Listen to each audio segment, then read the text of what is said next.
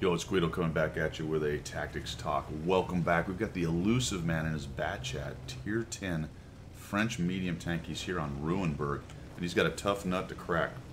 Spawned into the north. He sent this video into me, or this replay. Oh, look out there. Sent this replay into me and said, hey, I had a mediocre game. I'm curious what I could have done better here. And these are always very interesting for me to take a look at, especially when the player's pretty good, or very good in the case of the Elusive Man, whose name was Elusive. I couldn't actually get his name. So the question was, what could I have done better? Tough nut to crack with a Bat Chat on Ruinberg. What is a autoloader like a Bat Chat good at? Obviously clipping people out. Late game cleanup, assassinations, flanking, that kind of thing. Not easy to do on this map, especially early on.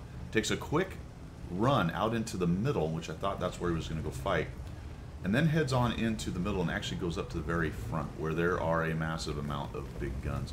Based on the enemy composition, 2 MAUs that are platooned, a bunch of assault TDs, I think you can really expect to be facing a bunch of those very heavy tanks. And my question then, Elusive, is, all right, what's the plan? Right? What's the plan? Initial positioning. I'll talk about it for a minute. We took a run into the middle or north middle part of the field and did some spotting. Looks like maybe they're light up there. You've got a decent amount of tanks. Came around out off of that, back around the back, and then came up to the front lines. And my question then is, what's the plan? A Bat Chat can be effective up here. I like this. I do this myself with mediums.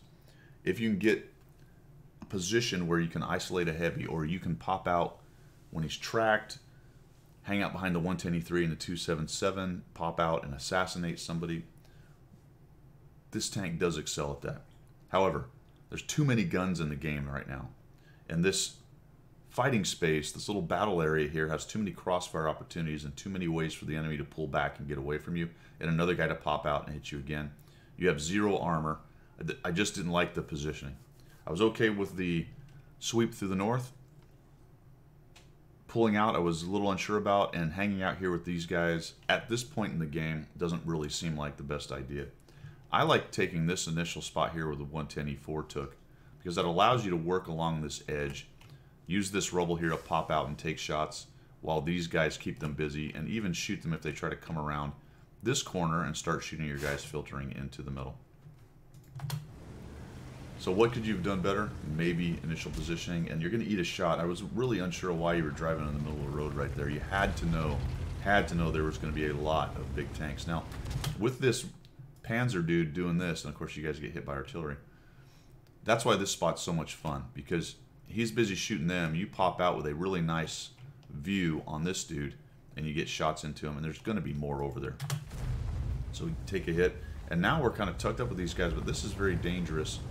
This position right here, especially when there's a lot of tanks still left alive, because you're going to have things like people driving around the corner, like that Bat Chat, taking shots at you. Fortunately, he's trying to shoot the 110E4. That's a bummer.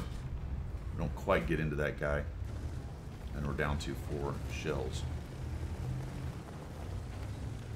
Their team is pretty passive. They've got 2 of the best tanks for pushing around the corner and blapping people in the face, but you do have a 110E3 and a 110E4, and really at tier 10 everything hits so hard and reloads so fast. Pushing, just driving around mindlessly with a mouse is not a great idea, so you bail out of there, and I think this was the right decision. I probably would have forced a reload earlier than you did. The other thing I do is I will be looking backwards while I drive. There we go, zoom out a little more. Once you came around this corner, you had a pretty good likelihood of not being shot, but I want to see what those guys are doing. Maybe they give me an opportunity. I'm not saying there was one there, so I would have forced a reload earlier. You may have been thinking potentially about swinging back and helping if you wanted to. So pretty quickly, there we go. You're going to hit C and force a reload. But we're talking about things you could do better. I don't know. If the intent was just to get out of there, you might have reloaded on the way, and you've been reloaded a little faster. As it is, I don't think it matters too much. All right, so now we come around this corner. Had you gone into the middle right here, I don't think you would have necessarily had any extra shots. You'd have been hanging out with the Badger and this guy. But you could have supported the guys up to the east if they'd had problems. And I think you wouldn't have been driving around in the middle of the road and taking a blap from the Panzer 7. So you would have saved at least those hit points right there. So now we're going to swing back around here. And I thought, all right, good. He's going to go help the guys up north and take out this K91. They've lost quite a few tanks. It's 5-0. I think what's potentially in your mind now is I'm going to go around and flank the Maus and the rest of them that are stacked up, and you can shoot down that road. Problem there is there's still 2 big artillery, and there's at least 2, maybe 1 TD missing. You can see the object, last known position. I think there's 1 more hiding back there, or you don't know where it is. So we count noses. I see 3, 4, 5 tanks, 6, 7. So there may be a tank or 2 missing. So we hang out there for a little bit. And it looks like we're really intent on heading back and shooting these guys. And this is where finally the Bat Chat's capabilities come into play. And I wonder, do you have a... yeah, I probably would have killed him first. Just get rid of him. The other thing about him is he's spotting. Now these guys can clearly see you as well. So we shoot the Maus. I like this selection here. You decide to go after the one-shot 124. You take him down. The Bat Chat pops out. He's a one-shot. You take him down. And then unfortunately we bounce off of the Maus. Pull back around the building so the 261 can't hit us. And maybe that was a better idea. I mean, it would have taken you 2 shots to get the silly 261 down.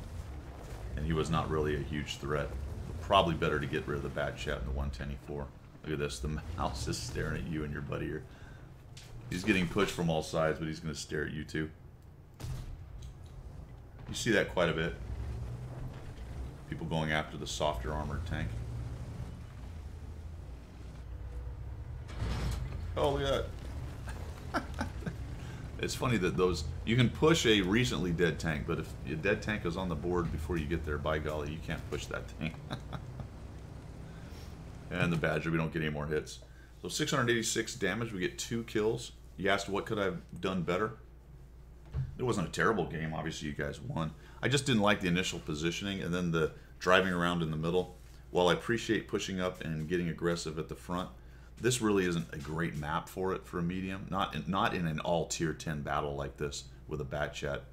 You just weren't going to have any real opportunities to jump out and assassinate anyone unless for some reason only 1 or 2 tanks from the enemy went there and the rest of them went up into the little village. But looking at the layout of the teams, I just would not expect that. And pretty quickly it was proven that all those guys were there. So I think your biggest mistake was kind of driving around in the open there. And from there, the enemy team did kind of dissolve pretty quickly.